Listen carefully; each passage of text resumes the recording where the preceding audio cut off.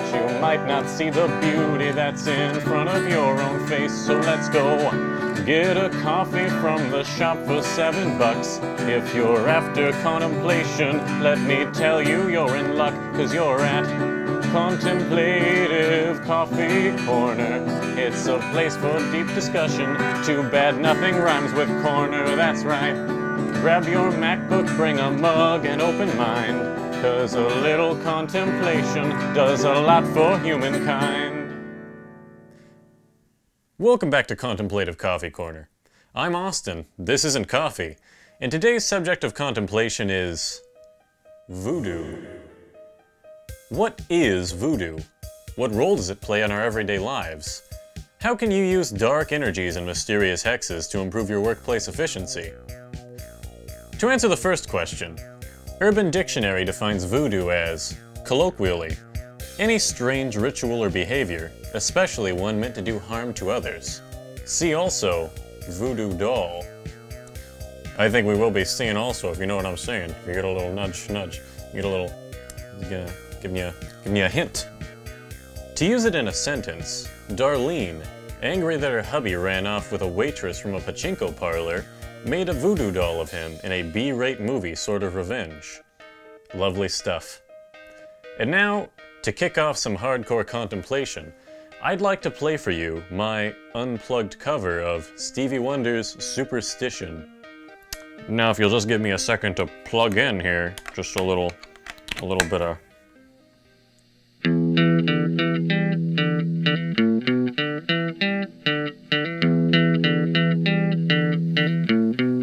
Very superstitious writings on the wall. Very superstitious ladders about to fall. 13-month-old baby broke the looking glass. 7 years of bad luck,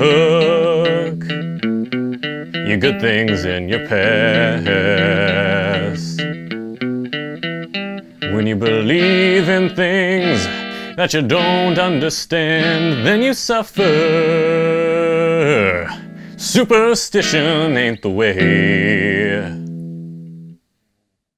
Scariest thing about that is how bad I am at playing that song. And now that we've had a chance to have some deep internal reflection about voodoo, allow me to share a tale of an encounter I had with voodoo just the other day. Now this is real, I didn't make this up for the script, okay? This happened to me. Alright? So it all started when I was visiting my local McDonald's. Everything was going great. Birds were chirping, the sun was shining, and the US housing crisis happened so long in the past that it was unreasonable to be bumming people out on the day-to-day. So I roll up to the window and I make my order like normal. And then on the 5-meter drive from the ordering station to the payment window, it's 5 seconds. It's no time. You step on the gas, you're there. You're right there. Blood starts to drip out of my nose. And I'm not talking like a little bit of blood. It's not like a little. Immediately, my nasal dams break and blood floods out of my face, covering my chin instantly. It's nothing. It's right away.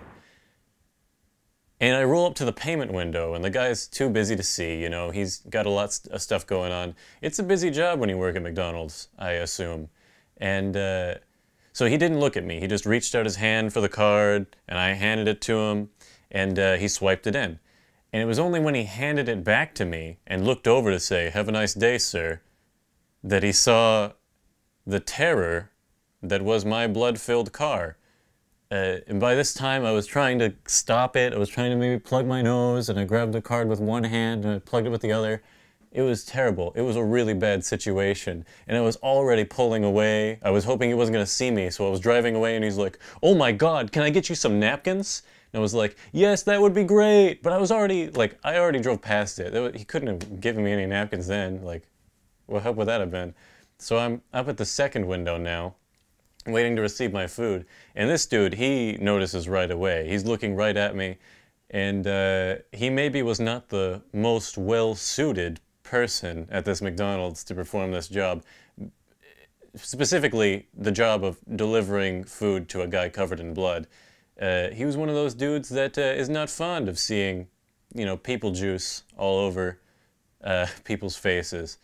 And so he starts freaking out. He's like, oh my God, manager. And he calls the manager over and he's like, what do I do? How can I give this man any food without getting blood on my hands? Like, that's stupid. How many times do you like get your food from somebody at a fast food restaurant and like rub your hands all over theirs? You don't. There's no hand-to-hand contact.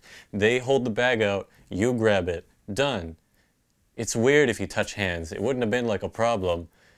In any case, he goes out and he grabs like the whole napkin dispenser, dumps the whole thing out into his arms, and like throws them in my car. So I'm like frantically trying to wipe the blood up so that he feels comfortable handing me my food.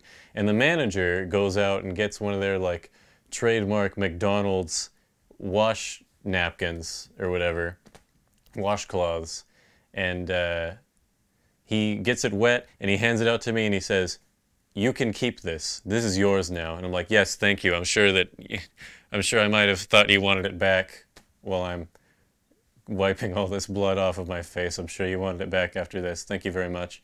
And they hand me my food, and I thought that was the end of it. I pulled out, and sure enough, as soon as I got away from that McDonald's, my bloody nose stopped. What a cool time. What a cool time for that to just happen. And that wasn't the end of the experience, because that McDonald's was like right next to my work. I go there all the time, and I thought that like it wouldn't be a deal if I went there the next day. I thought, you know, people would be cool and not bring that up again. But what actually ended up happening is that I walked in and everybody there like kind of stopped and looked over. And I'm aware some of this could be in my imagination, you know? A little trauma happens when you bleed all over a McDonald's. You know? You get the feeling people are watching you. But I'm pretty sure that like stories had gone round, you know? I saw some whispers happening, and the dude at the counter was the same dude who handed me my food before. So he saw the whole ordeal happen. He was affected by it, you know, second to me. And he's like, "Hello, sir. How can I help you?" He was like afraid. Did he like maybe thought I was gonna start bleeding again out of nowhere? Somehow? Maybe I control it? Maybe I bled on him on purpose? Possible reasons. In any case, I order my food, and the guy who comes up to hand it to me says, "Here you are, sir. Have a nice day. Is your nose feeling any better?"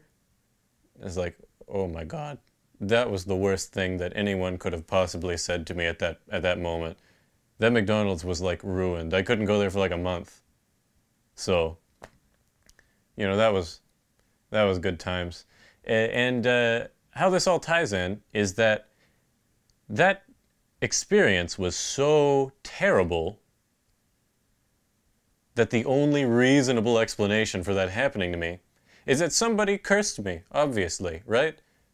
I bled all over a McDonald's, and something so awful, something so absolutely terrible can only happen to someone when you are hexed, when someone voodoos all over you, you know? What other explanation is there? Well, that wraps up this episode of Contemplative Coffee Corner. Anyway, here's Wonderwall. Today is gonna be the day that they're gonna send it back to you. By now, you should have somehow realized what you gotta do. I don't believe that anybody feels the way I do about you now.